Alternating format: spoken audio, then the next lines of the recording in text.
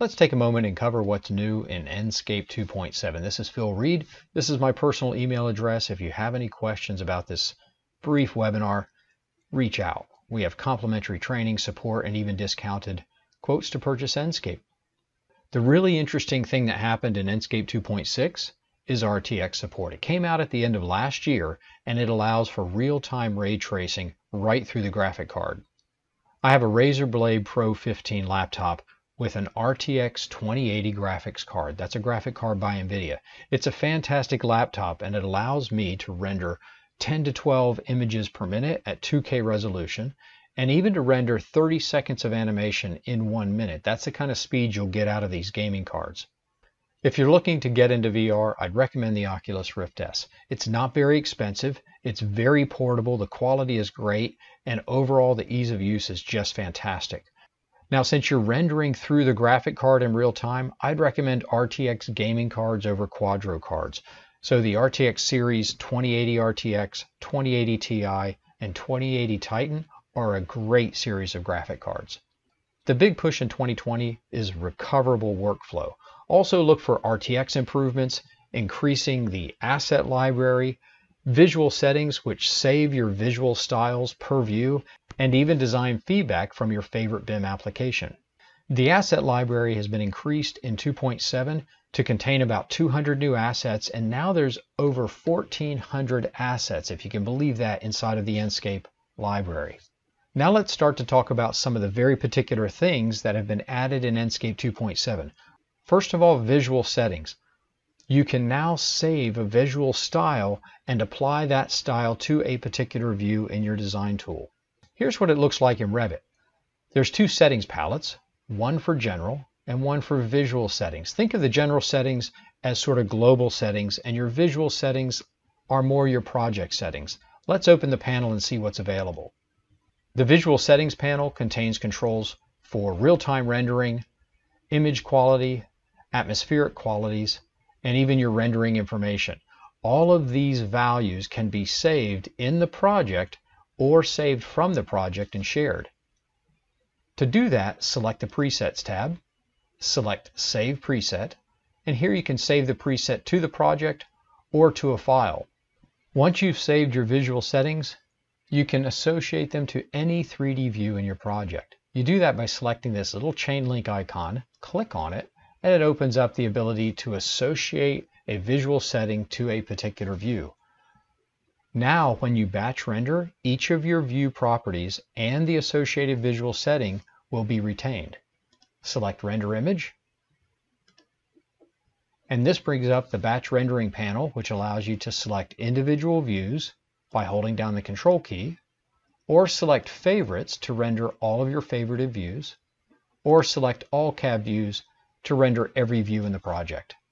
When you select Render, it will batch render all of those views with the respective view settings as well as the respective view properties. Next, let's talk about orthographic views. That's been added to Enscape 2.7, and it's really easy and it's really cool. There's two ways to get at orthographic views. I'm just going to flick back over to Revit. And the first way is to open your visual settings panel, go to Projection drop down and select Orthographic Views. You'll see that the view now has an orthographic projection. There's actually another way to get at this setting. If you'll press your H key, it brings up the keyboard hints. You now have an option to turn on and off orthographic mode as a quick shortcut. See? Really easy. And it's easy to get back to your orthographic mode. Now, when you're in this mode, notice at the lower right you have the standard views.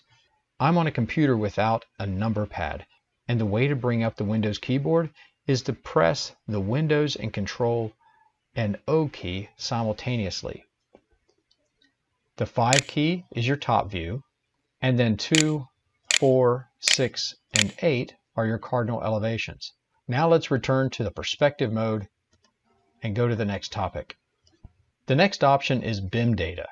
Enscape now allows you to select categories of things or individual elements and see information about those components.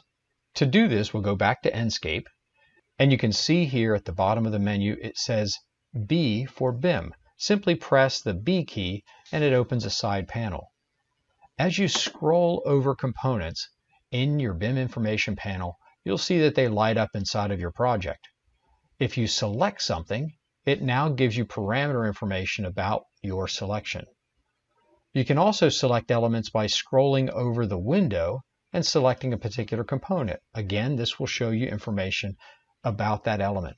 At the moment, there's nothing actionable that you can do once you've selected something other than to see the related BIM information. But I think we're going to see some exciting development in this area with Enscape this year. To close the BIM panel, simply select the B key again, and your view is restored. Finally, the asset library. The asset library has been increased. It's now over 1,400 assets inside of the Enscape asset library, and there's no signs of slowing down. But there's something really exciting here that I'd like to show you right now. Let's go back to Revit and zoom into these two components. On the right, we have an Enscape asset, and on the left is a simple Revit task chair. We can also look at these components and plan. The Revit chair on the left is pretty simple geometrically. It's nice and clean, it schedules properly, and it's going to look great in plan and section and elevation. The Enscape asset is a little bit tessellated. It has a lot more detail, probably too much detail for a nice and clean document set. But let's look and see what they look like inside of Enscape. Inside of Enscape, the Revit chair obviously looks like a chair, but there's not much emotional quality to it, where the Enscape asset on the right looks absolutely fantastic. Enscape now allows you to have best of both worlds. You can link an Enscape asset to a Revit component. The Revit component shows up in Revit, the Enscape asset will show up in Enscape. It's really easy to do. Let's go back to Revit and I'll show you how. Here we are in the plan view. Let's open up the Enscape asset library. I'm going to select furniture, and then we can even filter down to office chairs. Here's our chair in the project. If you'll notice when you hover over an Enscape asset, there's this little drop-down menu to the lower right. Click on it.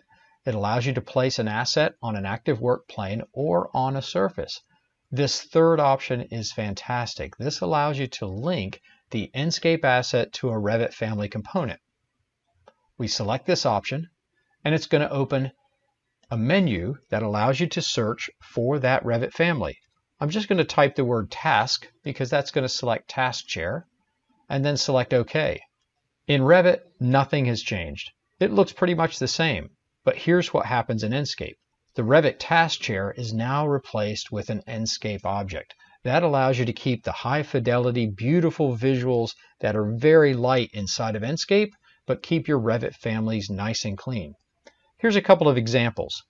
This telephone looks wonderfully detailed inside of Enscape. It's actually a really simple Revit component. We can see it here on this table in the project. Very simple geometry, but it's been replaced by an Enscape asset inside of Enscape. The Enscape assets actually associate down to the type. In this example, there's actually two phones. Let's select the second example. The desk phone has now been replaced by a cordless phone. Very quick, very easy to do, and the results look great. Let's look at one more example. In this example, we have a simple Revit family component that's sufficient for documentation and coordination. There's an Enscape asset that looks like this guitar that's wonderfully detailed.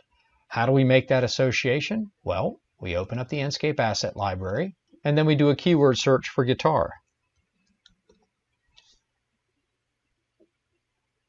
Select the drop-down, link the Revit family to that asset.